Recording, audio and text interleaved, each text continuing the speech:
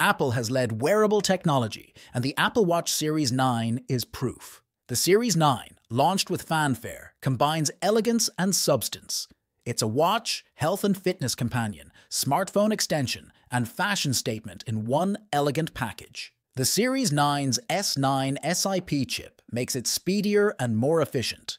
Its highlight feature, the blood oxygen monitor, tracks SpO2 levels, a vital health statistic that measures how effectively your body distributes oxygen from your lungs to your body.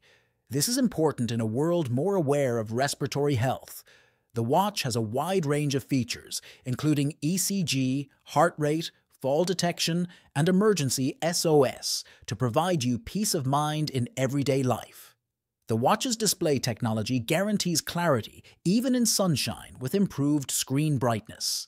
However, Apple unexpectedly halted US sales of the Apple Watch Series 9 and Ultra 2, tarnishing an otherwise successful launch. Apple violated Masimo's blood oxygen monitoring patents, according to the US International Trade Commission, ITC. Apple strongly disagrees with the ruling and is investigating legal and technological options to appeal.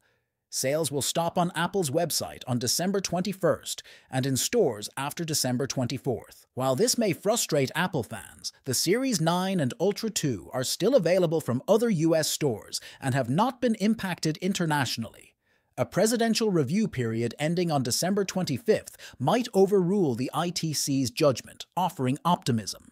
Apple is developing software updates and other solutions to overcome this legal obstacle and deliver the Series 9 and Ultra 2 to America.